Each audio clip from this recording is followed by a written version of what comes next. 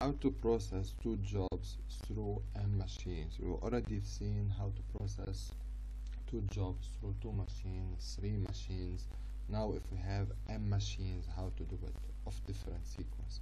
So we have the first sequence of job 1 is A, B, C, D, and the second sequence of job 2 is B, C, A, D, E, as you could see here. And those are the timing, which is 3, 4, 2, 6, 2, 5, 4, 3, 2, 6. Okay, on both machines. I've already solved this to make things easier for me, okay, because you know how to record it. So the first, but please pay attention, I did here on the scale. So what I did here, I sum up all the duration of this job, 3 plus 4 plus 2 plus 6 plus 2, it comes up to 17. So 7, 9, 15, 17, and 9, 12, 14, 20. So we have 17 and 20. The second step of the job, what I did, job 1 on machine 3, it requires 3. So here I counted like from this point to that point. We have A. So the first, what you have to do is in blue. Just draw the scale, job 1 and job 2, and put the points all indicating which job will start, which one will finish. The second point, the second step you have to do is draw the arrows in red. So from 0 to 3 is job A, from regardless if it is this one before that one, we don't care about this right now. So job 2 is, or job B, sorry, machine B, sorry, is from 3 to 7, 7 to 9 is C, 9 to 15 is D, and 15 to 17 is E. And the same applicable here, like we start with B, 5, and then 4 plus 3 plus 2 plus 6. Okay, so all this is clear.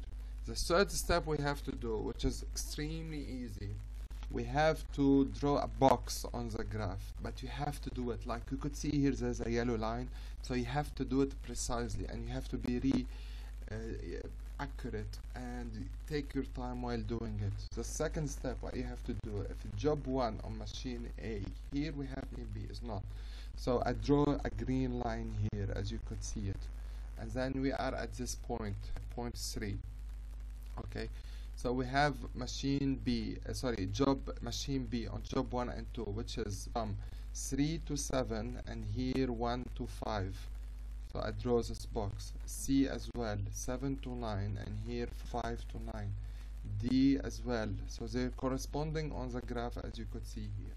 Only A, it was not corresponding. So A, I draw a line here as you could see for job 2, and machine A for job 1 I draw a line here.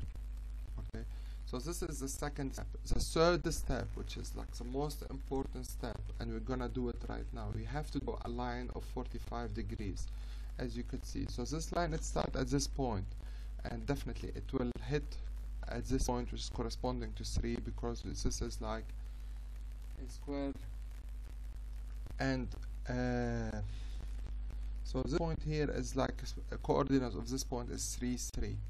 Okay, so the way we do it, cannot start B right now, so we have to go up all the way. You have to memorize it in this way. So you draw 45 degrees, and then you always require the top left corner of the box. Okay, so we start at this point, which is 0, 0. We go 45 degrees, and we need the top left corner of this box, which is B. And then we draw another line which is parallel at 45 degrees here angle, and it goes all the way up to this top of this box here. Okay, and you could double check those points, like from 5 to 9 you have 4, and from 6 to 7 you have 4. So this definitely it will hit the box at this point here. Okay, so and then we have point C, and we're starting at this point C. We carry on because we want the top of this box here of point D.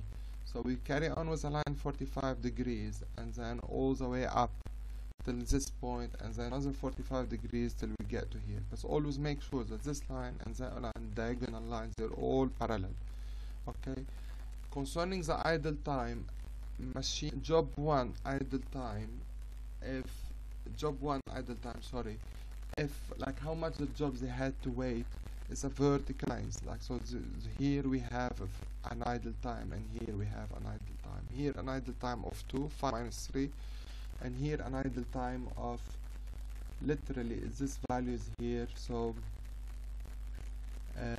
so this one is 11 and that one is 14, so we have 3. And concerning job 2 idle time is this horizontal line here of from 15 to 17. That's why I said you need like a proper scaling, otherwise it will give mistakes. So we count those number as elapsed time in total. We get those values 22 hours and 22 hours.